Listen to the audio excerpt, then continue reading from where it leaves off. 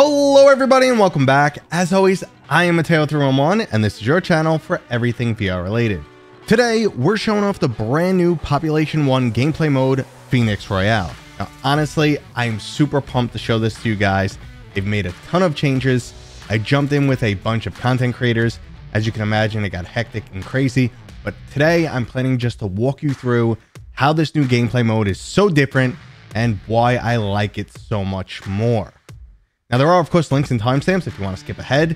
But before we jump in, today's video is brought to you by the Prism XR Carina D1 charging dock. Now, guys, I know what you're thinking. What's so special about a charging dock? The D1 features magnetic connectors for not only the controllers, but also the headset itself. So unlike a lot of other Quest charging stands, where it's a pain to make sure that the headset and controllers are seated just right to make sure they charge, this guy slaps right in with ease, and I gotta say, it's a really nice looking stand. If you're interested in picking one up, there's a link down in the description.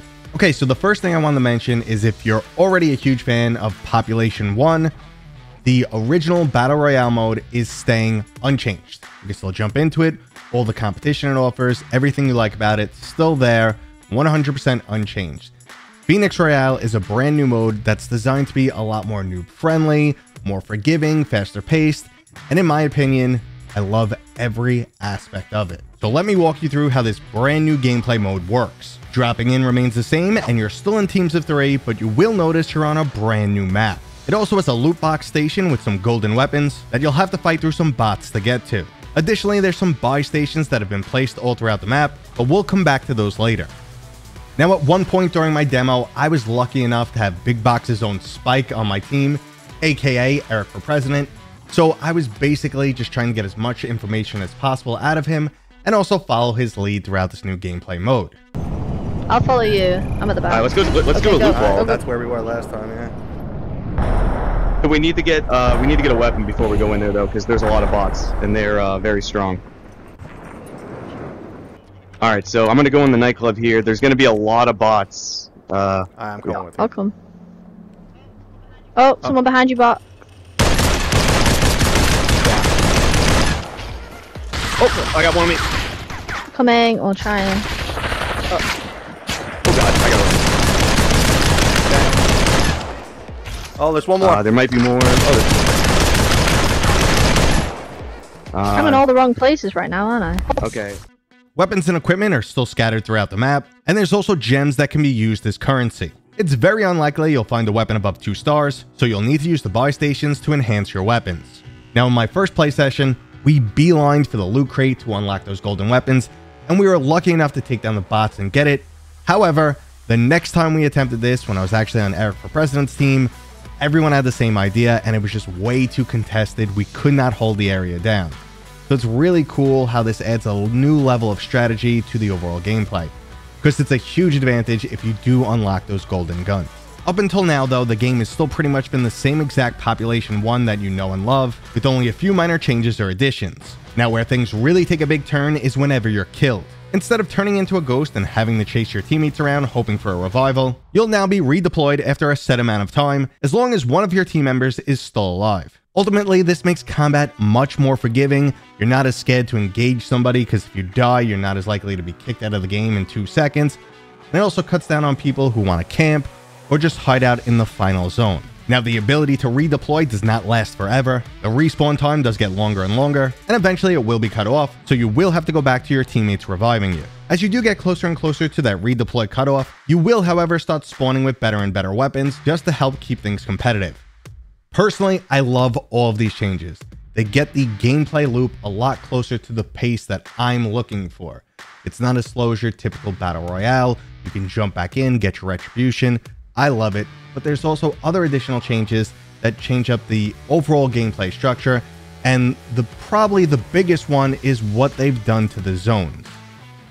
So not only will the combat area be closing off faster than normal, it will also begin to rotate locations towards the end of the map. So there's no more going around looking for the best loot and then just camping the end zone. Ooh, I found a purple AK. I see him. I don't find those very often. Oh, I hit him, but he didn't die. Shit. I got someone on my ass. Where's the zone? Oh, the zone's here. We gotta get out of here. We're in a bad spot. I hear reviving.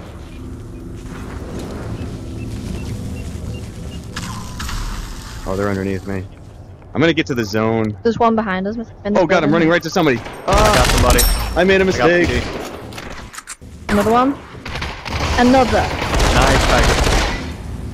Oh, keep moving. Out the door, keep moving. Oh, shit. Yeah, the zone's here. The zone hits very hard in this mode. Okay. Woo! Oh shit.